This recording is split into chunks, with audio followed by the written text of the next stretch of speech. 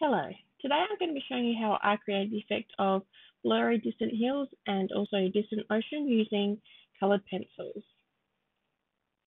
The pencils I use are Faber-Castell Polychromos as well as Carandia Luminance pencil, but I only use the white one among the Luminance pencils. I have created a separate video focusing just on the clouds that have already been done in this picture. So if you want to check that one out, I'll have a link pop up so that you can click on that and check it out.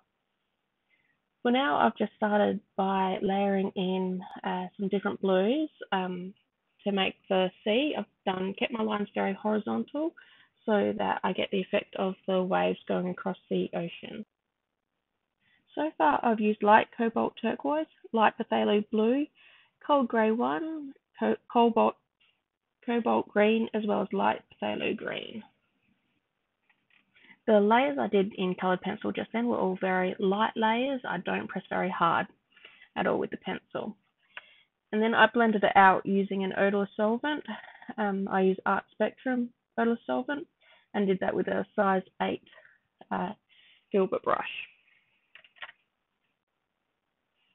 Now I'm just going over with some more layers. I'm using cobalt green, and that darker blue is ultramarine, followed by light phthalo green. And I've also used a couple of greys, cold grey 1 and cold grey 3, before blending it out again. And this second time of blending, I've made sure I don't have as much solvent on the brush. I've got to make sure that it, if you have too much solvent on the brush, it saturates the paper and also moves the pigment too much around on those later layers and can make it a bit more splotchy. To get those white crests on the waves, I've used my Luminance white pencil, and I'm making sure that all those little lines are quite horizontal to give the effect of the waves in that ocean. I'm now working on the tree line, and in this section I've kept my pencils quite sharp, especially to get those little tree lines. You don't want a blunt pencil for that. And the colours I've used are pine green, cold grey 3, as well as a bit of Cook Morton to add a brown colour to it. And then I blended it all out. I've then gone over it with light violet, ultramarine and crimson, just to give it a slight purplish tinge to that area.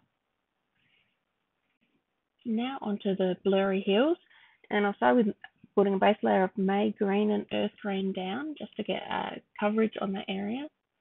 I blended it, and then I've added some chromium green opaque and chrome oxide green, and I'm also using a little bit of the pine green to add in some texture. I'm just keeping it quite loose, little scribbly dots to make it look like there's foliage on that hill, as opposed to it just being a smooth green hill.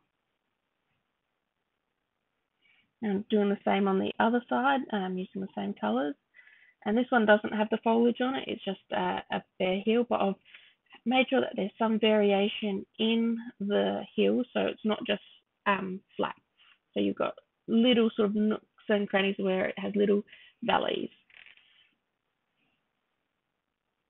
I also put a little bit of Luminance white on the upper edge of that hill, just to make it a bit brighter. Now on to this next hill, and this one's got quite a lot of the purple flowers on it, so you'll see I'm using a lot more purple, which is the crimson and the light violet, as well as going over it with the ultramarine to make the purple a bit more bluey purple rather than the bright purple of the crimson. And at this point it's just a matter of adding layers and layers until I get the look I want. In this one, I'm keeping the purple flowers going in sort of lines down the hills rather than across, just because that helps draw the eye along the ridge of the hill. Now onto the bushes at the front. I've just gone over pretty much with the same sort of colours, the May green, and then going with the more olivey greens like the chromium green opaque. And I'm just keeping all my pencil strokes quite short to get the effect of the leaves, and I've also used a bit of black as well. Now I've gone over with the Luminance white to put in a few highlights in there. And you'll notice that when I did that with the black as well as the luminance, well, I kept the foliage looking in clumps. I didn't just do it all over the same. With bushes, you want to look at the clumps of leaves. You're not trying to do every individual leaf. That's way too much detail, especially for this distance from the bush that we are from in this artwork.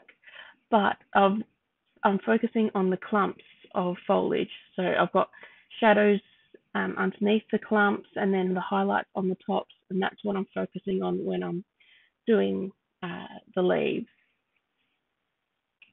Just went over a little bit with the May green to make it a little bit more brighter with the yellowy green, and that just makes that bush look a bit nicer than what it was. It wasn't quite the color I wanted.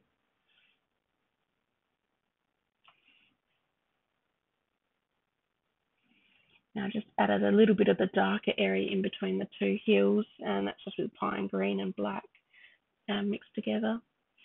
And then starting on the next hill, which is done in the same way. I've done a base layer of earth green and then some May green, and then layered down the crimson and the violet, and just to get the feel of where I want those flower lines to go. And then I blended it out, and then going over it again with more layers with the ultramarine and the crimson and also the darker green. And it's just a matter of building it up to get the effect that you want. If I didn't have the flowers, I'd be focusing all on the different greens, and to get the lines in the hills of the valleys and the dips with shadows with greens and not so much with the flowers, making the eye follow the line of the hill. And I've also been putting a little bit of caput mortuum down on some of these hills to make it just a little bit browner in some areas, in the shadowed areas. As you'll notice, I'm not really focusing on how it looks, as in details. It's quite a loose, blurry look. The hills are distant.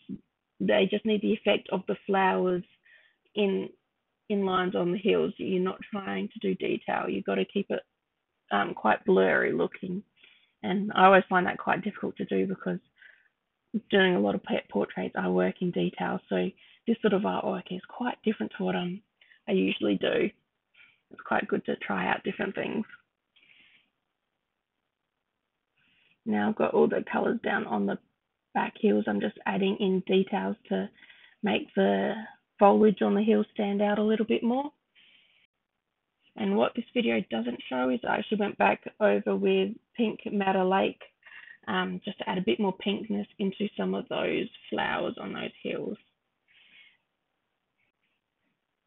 I will be making another video to show how I created the foreground for this artwork, which involves grass heads and flowers and a road as well. So keep an eye out for that, and that'll be up soon. Hope you've enjoyed this tutorial. Bye for now.